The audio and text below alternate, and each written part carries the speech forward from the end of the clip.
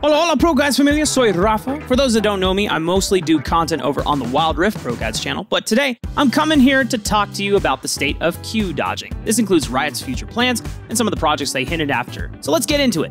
At the moment, Riot has made it a high priority to try to deal with dodging. While this may not affect a vast amount of players, it still ends up wasting a ton of time. If for some reason you don't know what dodging is, it's where you leave matches during champion select you think are unwinnable. The issue with this is that it ends up putting other players into yet another lobby that can often last just as long for a similar result. Plus, Riot says it even creates worse lobbies for the remaining players on each team. The unfortunate reality is, this is a legitimate strategy for players to save their MMR. Rather than play the game and lose 15 plus LP alongside MMR, they decide to dodge and lose the 3 or 10 LP since their gains afterwards won't be affected. It's been noted as one of the best ways to climb quickly. That being said, there is no real punishment for dodging at the moment. Besides the loss of LP and the occasional 15-minute queue timer, it's really not much of a big deal for a lot of players. Even a few infamous challenger players have dodged their master promos in order to get some insane LP gains, such as plus 23 and minus 15.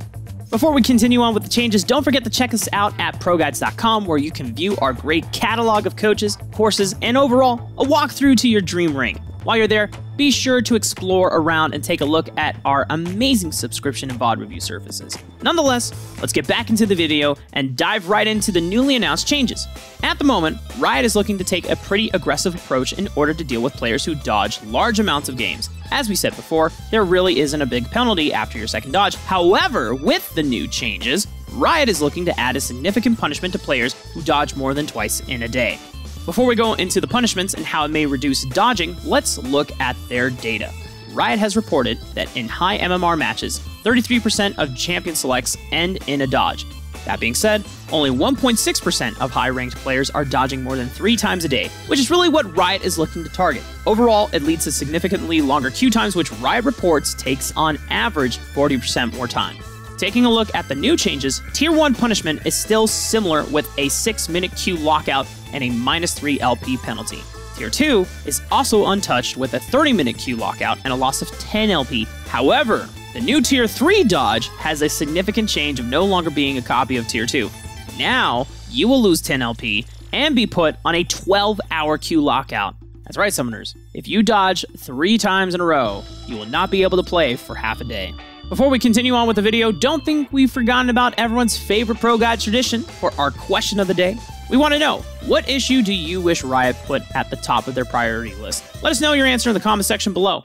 We're not sure how near in the future these changes may come, but Riot is looking to work on a few other problems. One of them is adding new punishments to champ select reporting. This essentially allows for players to report players who are attempting to hold others hostage and intentionally ruin the game.